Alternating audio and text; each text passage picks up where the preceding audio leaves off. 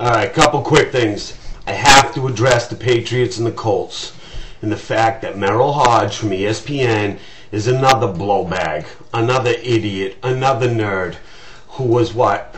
A half-decent average player at best when he was with Pittsburgh and retired early because he was cut and couldn't be picked up by anyone else. Merril Hoge, you're a freaking nerd.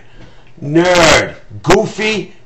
Nice hairdo, by the way. What is that? A freaking, what, flat top mixed in with an afro top? What is that? That's retarded, dude. You're a nerd. And you're going to put down the Patriots saying because the Colts didn't have Marvin Harrison, we didn't win, they didn't win, and they would have won if they had Marvin Harrison? Give me a fucking break. Give credit where it's due. We went into the loudest stadium in the freaking NFL with an undefeated team with Peyton Manning, who everyone sucks his dick, right? And we beat them.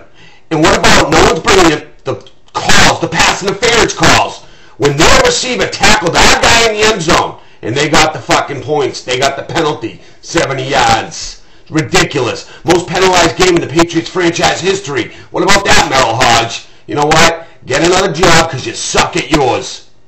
Peace.